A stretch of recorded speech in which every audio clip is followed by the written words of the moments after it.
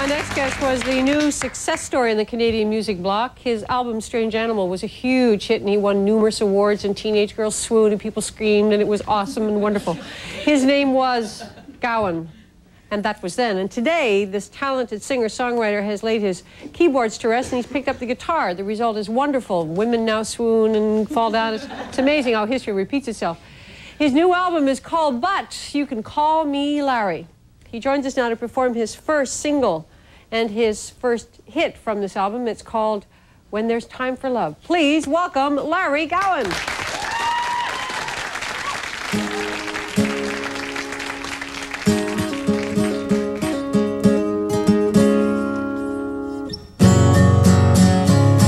The timing's wrong. You're out there eager to fly. I'll say so long,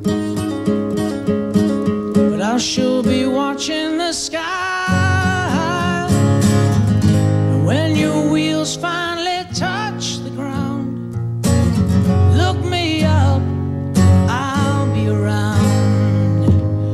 When there's time for love, I wanna be there. When you got all night for love, I see you and me there. Well, maybe our time isn't now, but it will come around. It must be nice out there chasing the stars. I tried it once or twice, flew real high and I fell real hard. Do what you got to do, make every single dream come true. And when there's time for love, I wanna be there. Oh yeah. When you got all night for love, I see you and me there. Well, maybe our time isn't now, but it will come around. Yes, it will come around. It will come around. When you think your soaring days are done, you're gonna find out how they've just begun. Yeah.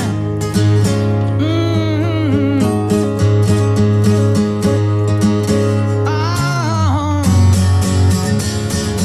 And when your wheels finally touch the ground, look me up, I'll be around. 'Cause when there's time for love, I wanna be there. Oh yeah. When you got all night for love, I see you and me there. Yes, I do. When there's time for love, I wanna be there. Oh. When you got all night for love, I see you and me there. Well, maybe our time isn't now, but it will come around.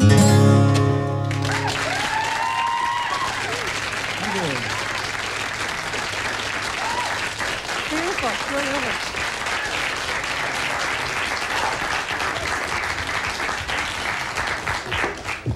That was beautiful. Thank you very much. I was reading an article about you that was really fascinating because you talk about some things that really struck me as important. And I thought of one of them as you were playing, that you really are a musician. More than a performer, you are a musician, which means to me when you perform, it's the music that comes through, the feeling and your knowledge of music, as opposed to doing the... Yeah, doing the shtick, Yeah, yeah. I know, it's funny, I feel that in the last decade, particularly with the advent of the explosion of video, you had to do a lot of things to just draw attention to your music. You had to be a performer. And a lot of that had to come into it just to kind of get people's attention. It's a funny little history with pop music. Every now and then it seems that we come back to a simple song sung in a straightforward way seems to resonate more with people. And that's kind of the cycle that I think that we're in right now, and that's what's doing it for me at the moment. That's why Unplugged became so popular. That started that thing where we went back to our roots, or whatever you want to call it. Definitely part of the reason, yeah. And even when I came out right now, a couple of people yelled out, you know, you played Grateful Dead song or a Who song. A lot of those bands wrote very straightforward songs that were very easy to relate to and didn't need a lot of extra to come across. The other thing that came through was that we have the piano here because this was an instrument that you played a lot, and you went back to creating music on the guitar, and you said because the guitar took you to different places. And because if you get so used to the language of the piano that you go off in one kind of music language where the guitar is another thing. You've hit it right in the head. It really is just that with the piano, you know, a lot of people probably know that, you know, like...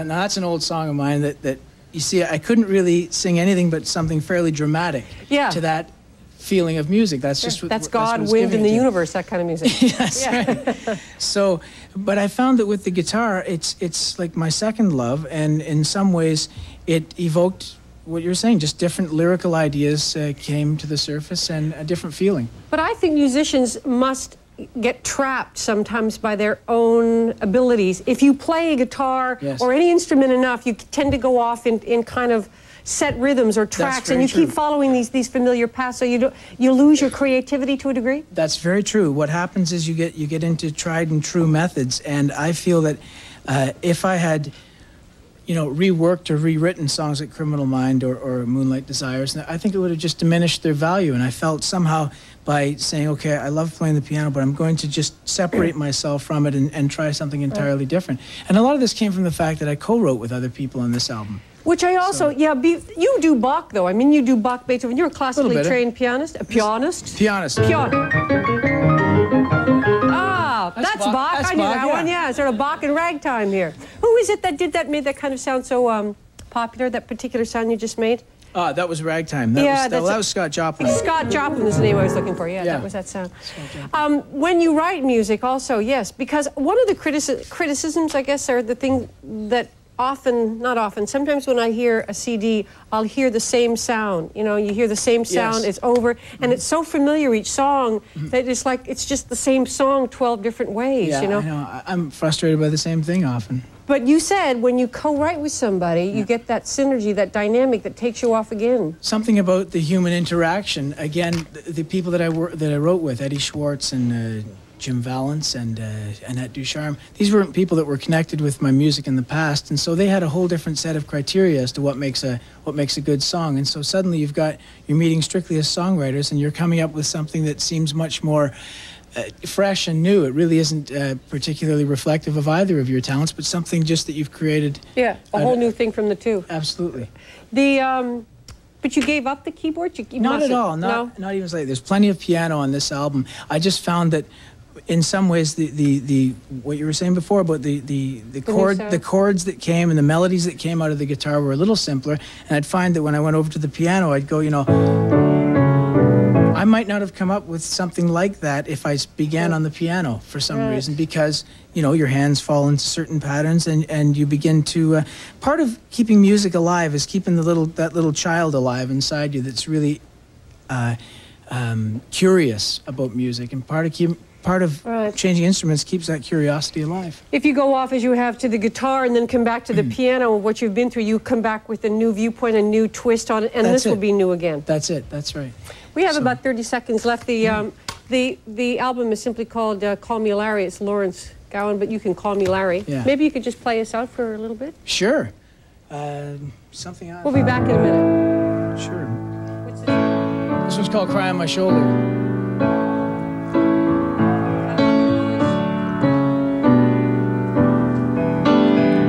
Cry on my shoulder,